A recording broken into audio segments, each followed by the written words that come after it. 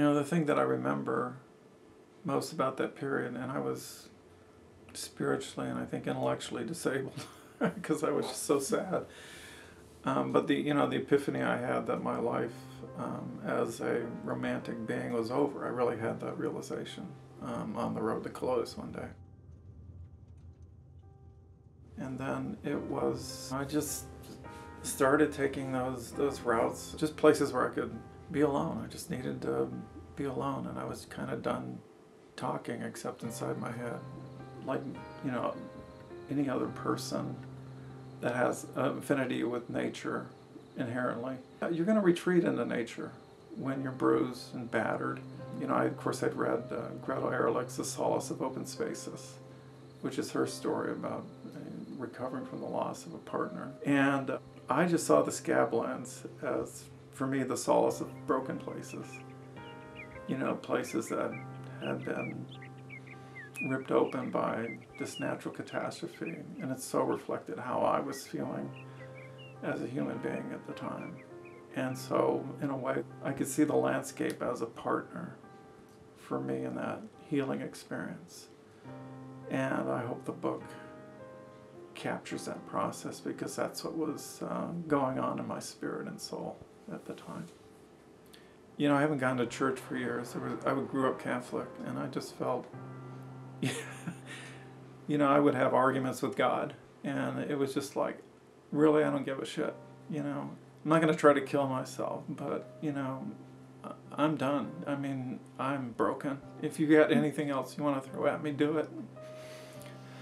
But I can handle it. If I don't, then I don't. But I'm not gonna look away from this. I'm not gonna bury myself in work. I'm not gonna bury myself in ridiculous relationships. Organizations are tasked to put this aside and say it didn't happen, and go to therapy and learn how to get past it. And it's just like, this is the truth about what happened to me. It's happening to me. I'm gonna live it.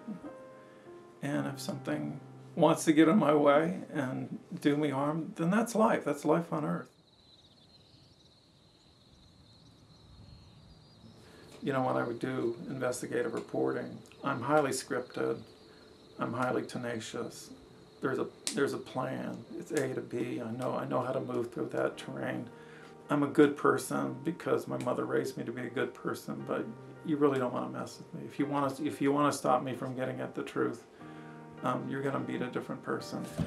That was not how this project developed. I mean, that hammering personality was not the personality I could employ, because it just felt like an exoskeleton I'd shed. I was just down with my most vulnerable part, taking it in and letting the experience become the story, and that is what happened. That's what Beautiful Wounds is a creation of, that process.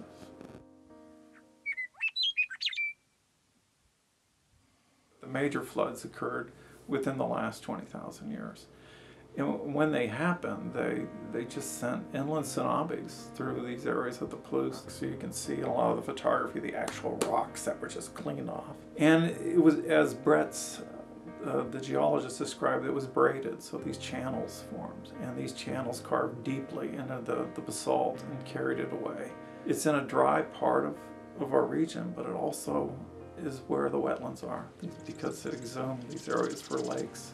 That's the story of the scablands, and it is a unique terrain on Earth. It's where the United States government went to test the first Mars rovers, because it was the closest place to Mars that they could find on the planet. It's unique. I get the sense of deep time there, which is interesting because the basalt is 17 million years old that got uprooted, which is not very old geologically. But because it's without trees, because it's right in your face, it does give this sense of time. You get a look into something that's much older than you are, much older than your memories of your family tree goes back. And so it's poignant there. I'm really sensitive to my carbon footprint, and I'm really sensitive to getting the most out of those journeys. And I do honestly recently tried to do as much as I can on a bicycle. You know, just throw my camera in my backpack and go. I would say I've hiked hundreds and biked hundreds of miles, in between the thousands of miles that were put on the car. Obviously, I can't bike to Grand Coulee, but when I go out, I always push myself as just a citizen of the planet to make the most I can out of that light and out of myself. I mean, I could look back at some of the work that I've done as a photographer, and a lot of the best stuff comes from the last effort to get the shot, the last try to get in the right position to get the shot that I want. And you know, I'm in my 60s now, I've got rheumatoid arthritis, I'm often in a lot of pain at the end of the day, and I'm really proud of myself that some of the best work comes from just having the resolve to get it and to get it right. I'm Tim Connor. I'm a Spokane-based writer, photographer, who's spent most of his years in journalism, but occasionally, when moved under the right circumstances, feels like he can write and photograph a nature book like beautiful ones.